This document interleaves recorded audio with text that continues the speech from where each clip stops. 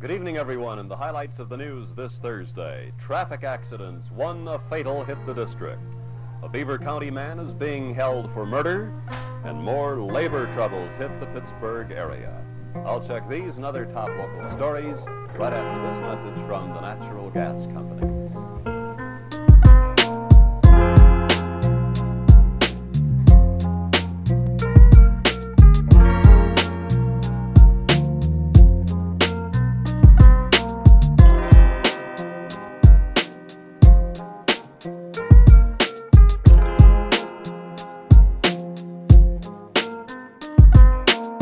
Today, near the New Stenton interchange, a bus headed for New York collided with two big trucks.